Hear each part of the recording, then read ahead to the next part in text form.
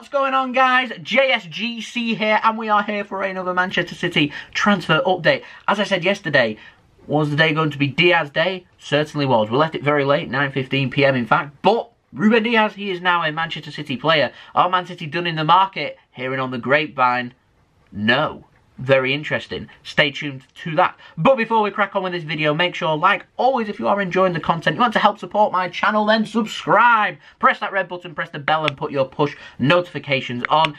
Aiming for 14,000 subscribers. We're on the march towards that. At the time of recording this video, we're now less than 700 subscribers away. I want to hit that by the time deadline day passes. That exact day, October 5th. I think it's 5 days from now. Any help towards that will be much appreciated. It's a long ask, but I'm confident we can get that done with plenty more Manchester City transfer news still to come. So any help towards that would be much appreciated. Subscribe. It is free. Don't forget also social media links in the description below and sliding across at the bottom of the screen. If you want to go and follow me on my Twitter and Instagram, email also in the description below too. If you want to hit me up for any sponsorships for any videos or any general business inquiries, leave a thumbs up if you enjoy this video. Ambitious, we're aiming for 600 likes. Any help towards that will be much appreciated too, and also let me know your thoughts in the comments below, as I'm always interested in what you do have to say. But before I crack on this video, I just wanted to welcome the latest JSGC member, Dire Mebude. Your support is much appreciated by me to support the future of this JSGC channel. Absolute legend, so a shout out to you. You got access to custom stickers, emojis, as well as priority access to some of my videos as well. So thank you very much for that. If you want to become a member of the JSGC channel, then all you need to do is press that join button next to the subscribe button. And so we're going to crack on with this video. We're going to start off with the outs first, and we've got an update on Nicolas Otamendi, who sadly now is no longer a Manchester City player. Now, Ojogo in Portugal, yes, they were reporting Man City, in part of this deal that sees Nicolas Otamendi join Benfica, we're paying Otamendi €4 million per year for the next 2 years towards his wage. He's going to be on €6 million per year at Benfica. So City's going to be contributing €4 million for this upcoming season and the season after. So Benfica's going to be paying €2 million this year, €2 million next year, and then the full €6 million for his final year of his contract. He has signed on a 3-year deal for Benfica. So basically what that means, of this €15 million that we've received in the transfer fee from Benfica for Otamendi, we're paying €8 million of that, €8 million of that, right towards his wages, and then €2 million, of course, in a bonus, which seen him leave Manchester City as well. So €10 million it's costing us for Otamendi to leave, and we've received €15 million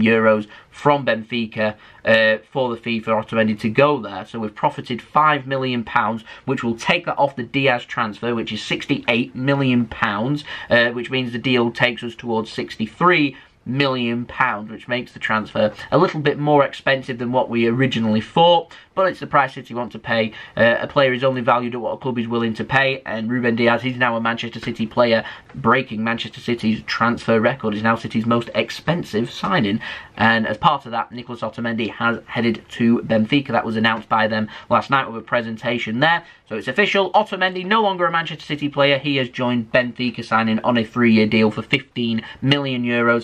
Thank you very much for your services at Manchester City, Nico. Good luck, best of luck in Lisbon as well, and wishing you all the best in the future. I'm a little bit sad. His season during the 17-18 season was exceptional, and so to the General, we salute you.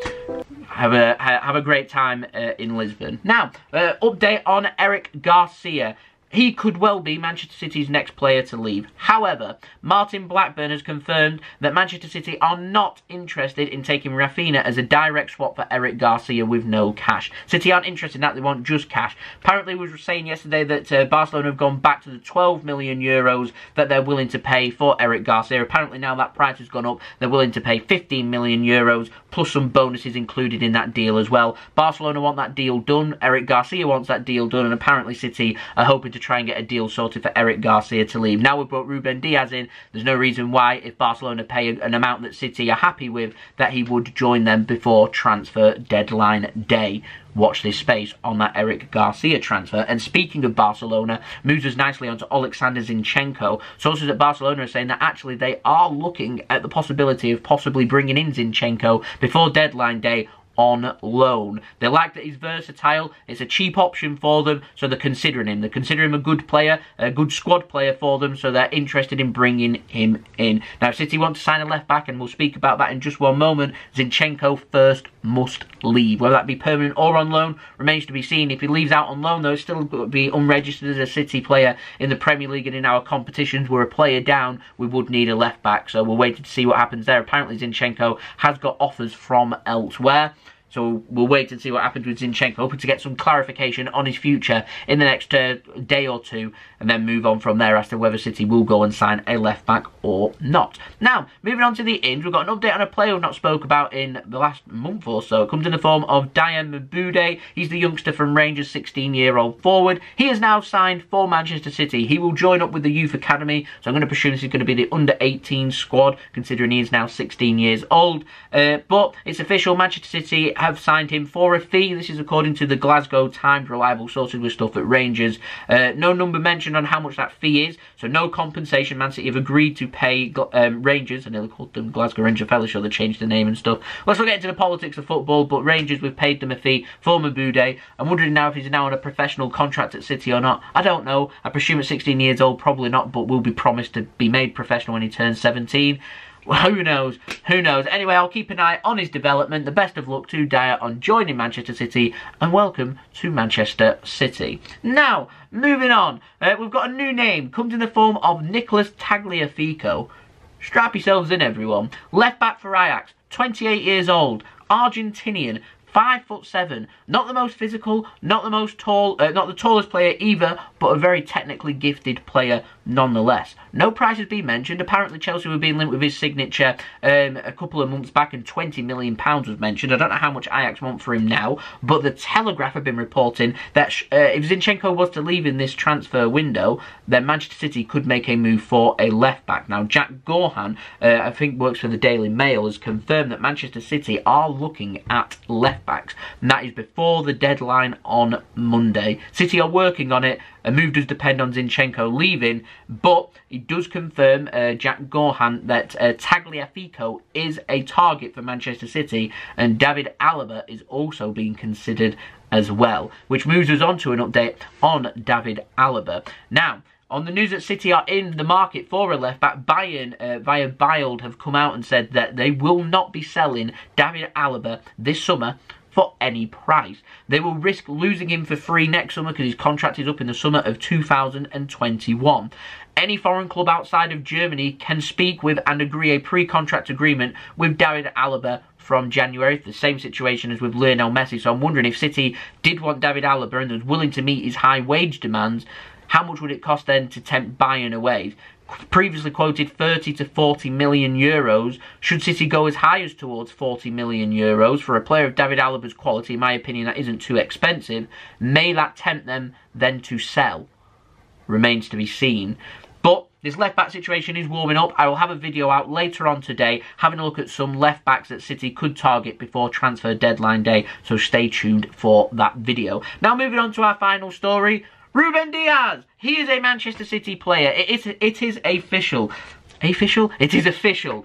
9:15 PM British summertime yesterday, Manchester City announced the signing of Ruben Dias for £64.3 million, a club record signing. Nicolas Otamendi confirmed has gone the other way, as we've already spoken about, but Ruben Dias, he's a Manchester City player. He signed on a 6-year contract. Listening to his interview, can speak crystal clear English. I was wondering if he could speak English or not. He can speak crystal clear English. Communication and everything should be good for him to hit the ground running. Considering he's been to the Etihad Stadium, he's been speaking with the press and speaking with Manchester City and everything, and he's obviously come out of his hotel room, I presume he does not have to isolate and therefore should be starting his first day as an official Manchester City player today. I'm not sure if he'll be ready for selection for today's game, or tonight's game should I say, against Burnley. Why would you risk such a player? But may he be available for that match against Leeds? That remains to be seen. I'm very excited about that. Welcome, Ruben. I'm really happy that the weather is rubbish in Manchester, so he can have a nice, warm Manchester welcome to his new club. But the best of luck to him at Manchester City. Delighted with the signing. Might there be one more with a left back?